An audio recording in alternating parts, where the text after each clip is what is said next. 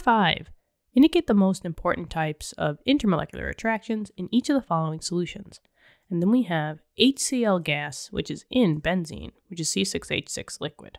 Okay, so between HCl and C6H6, we have to find out the most important, which basically means the highest level of intermolecular attractions. Now, the first thing is, let's just classify these molecules or compounds as covalent or ionic. But if I look for H or Cl or carbon or H again, all of these are nonmetals. So both HCl and C6H6 are both going to be listed as covalent molecules.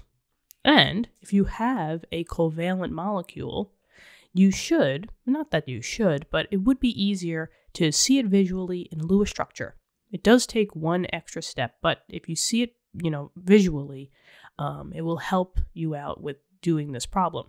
And then over time, as you get better at, seeing what HCl looks like, what seeing these compounds look like, you'll be able to do that, in your head and then be able to answer the question. But for, teaching purposes, I'm just going to put the Lewis structure on the screen. And if you want to pause the video, since we did tons of Lewis structure practice on the channel, you could try to make your, Lewis structure yourself and see if it checks out with mine. So for HCl, right, I have hydrogen and then I have chlorine.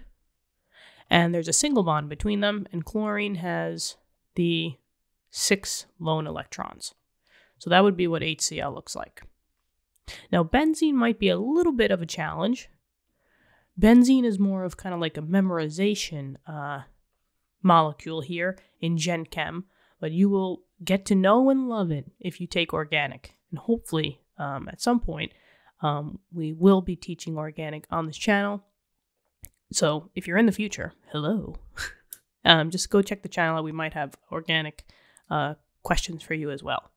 But for benzene specifically, this is in a ring. It's a carbon ring, so it's like a hexagon because there's 6 carbons. And you have, I just want to make these nice and symmetrical so that it works out perfectly. Let's just bring this one a little bit in here. Okay. And what benzene is going to look like is it has the 6 hydrogens around each carbon. And those are all bound singly, because remember, hydrogen cannot have more than a single bond. So I have that. Let's do the single bond. Single, single, single, single, single, and single. And then around the ring is a continuous loop of single and double bonds. So one CC will get a single bond, the next one will get a double bond, then the next one gets a single, and then a double, and then a single, and then a double, and the loop never stops, because if you keep going and going and going, you'll get stuck in this like spiral. But anyway, that's benzene. So the next thing that we have to do is figure out if HCl and C6H6, are they polar or nonpolar? And remember the acronym SNAP, S-N-A-P. The N stands for nonpolar, and the P stands for polar. The S and the N go together, and the A and the P go together.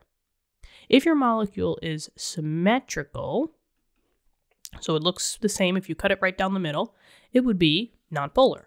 But if your molecule looks asymmetrical, it's polar.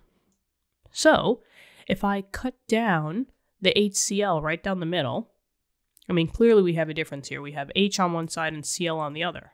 That is asymmetrical. So this molecule would be classified as polar. But for benzene, if I cut it down the middle here, it kind of will look the same. If I cut it down the middle through here, right, we have just carbons, 3 carbons and 3 hydrogens on one side, and they're all basically the same, 3 carbons, 3 hydrogens, no matter where I cut it. So benzene is a nonpolar molecule because it's all symmetrical. Now, sorry, I was like, what? So now, from here, we can find out what the intermolecular attractions are. Because remember, if you have a nonpolar molecule, the only attraction that you got is dispersion. So all molecules in general will always have dispersion forces, but only if you're nonpolar do you just have dispersion forces, because you have no dipoles. This one, polar, it has dispersion forces, because that's the gimme. And since this is polar, this also has a dipole-dipole force. Or potentially it does if it was bound with other HCl molecules. However, since we're dealing with two different molecules, you have to pick the intermolecular attraction or the force that is the same between them. That's the most important. And since they both have just dispersion forces, that's the force that's going to work between the two of them.